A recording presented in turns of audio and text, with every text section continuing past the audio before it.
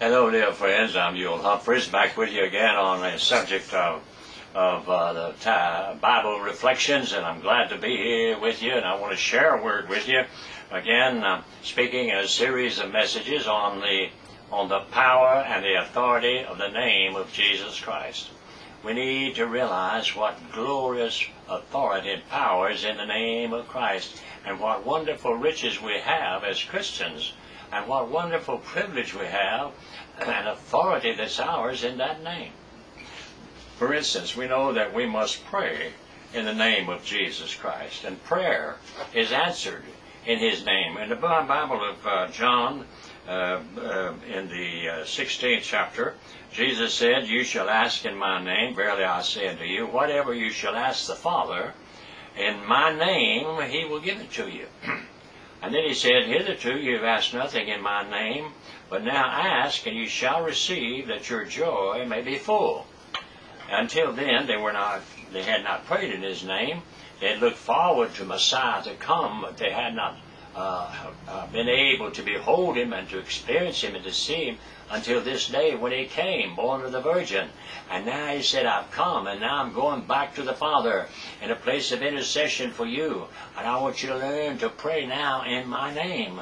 For in my name you're going to be heard in heaven. In my name the Father will hear you. Pray, you shall ask the Father. Whatever you ask the Father in my name, He will give it to you." So we need to pray in the name of Jesus to the Father and believe that God is going to grant us that request, because we're praying in the name of Christ. Now, when we pray in the name of Jesus, we need to realize we need to pray in the will of God and in line with the Word of God when we pray. But if our prayers are in the will of God, in the Word of God, and are lined up with God's Word, then we can ask what we will in His name, and it'll be given to us. We need to believe that. To dare to believe it. Step out on the water, Christian, and walk on the wave, because God's Word is real and right, and it is truth. We need to stand on it. It will hold us up. The Bible says, and then again, Jesus said, "Hitherto you've asked nothing in my name, but now ask that you may receive." You've had nothing in my name, but ask, and you shall receive, that your joy may be full. You see, real joy comes in answered prayer. When you see that prayer answered, hallelujah, you have the joy in your heart, and God gives you that joy, hallelujah, and it's real, and it's right, and then God will never take it from you, and you'll walk in the pleasure of the Lord. Now, in the name of Jesus, there's power. Power.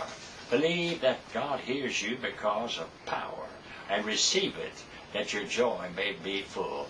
Oh, Christians, some of you are backslidden. Come back to the Word. Come back, believe like a child. Believe the Word of God. Don't try to figure it all out. Just believe it. When He said it, "I love you. I will do for you what's right. Just trust me. Trust me. Ask me, and it shall be given you. Seek, and you'll find me.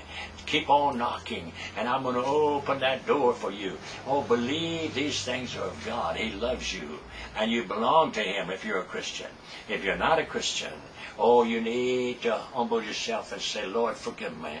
I believe in Jesus. I'm tired of this old life that I'm living. I don't find any peace in it. And I find no way that I can find of joy that I'd like to have in my heart. And so I'm turning to you, and I'm asking you to forgive me. I'm trusting you, Lord Jesus, as my Savior, my Lord, and my God. And He'll save you, and you'll become a Christian, and you'll be born again, and you are saved by the grace of God. Believe it, and be saved right now. In Jesus' name, hallelujah. Praise God.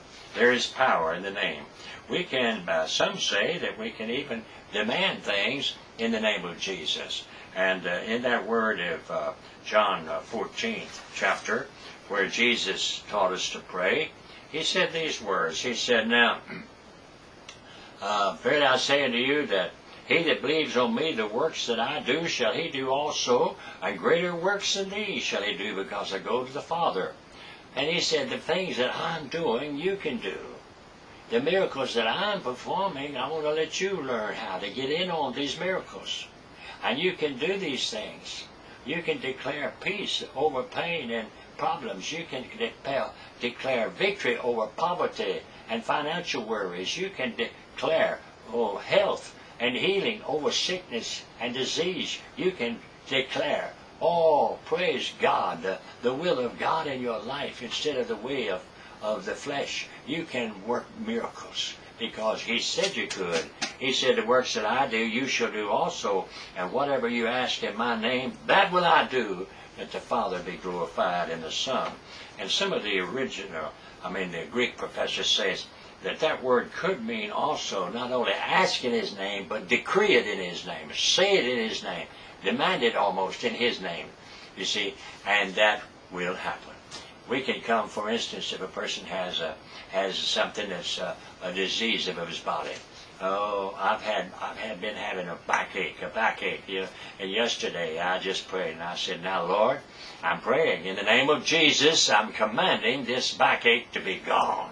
I'm commanding it to be gone and healed in the name of Jesus. Well, my dear friend, I want you to know I'm feeling much better. I believe we have power to demand in the name of Jesus Christ that we can have the things we desire when they're in the will of God. I believe we can do it. We can demand that worry leave us.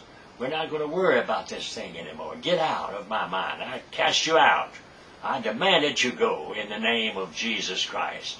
Not my name, but in the name of Jesus Christ. Go and get out. That thing that's bothering you, whatever it is, cast it out from you in the name of Jesus Christ, and it'll have to go. And so we see the power of God. Victory, victory, victory in the Word of God. Victory in the name of Jesus. There's salvation in that name. And in Acts the 16th chapter, verse 31, the Bible says, believe on the Lord Jesus Christ and you shall be saved. Saved from hell. Saved forever. Saved once and saved forever. The Holy Spirit comes in when you're saved. He will never ever leave you. You'll be His and His forever. Every sin will be discarded and forgiven. You still have to suffer when you do wrong down here unless you ask forgiveness, and when you do, of course, but up there you'll never stand and face your sins, Christian, because they're all paid for. And praise God, Jesus has paid the price and has set you free. Believe in the Lord Jesus Christ, you shall be saved and saved forever. There's only one way to be saved. Jesus said, I am the way, the truth, and the life, and no no person shall ever come to the Father except by me. No person will ever enter heaven except by me.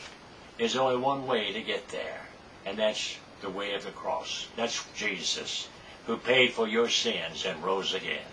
And that leaves you in the clear. You can walk with God and know you're forgiven.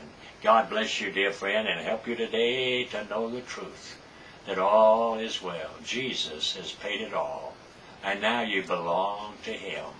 And your love is grow, and you'll become more and more what you ought to be and what He wants you to be, because He's with you now.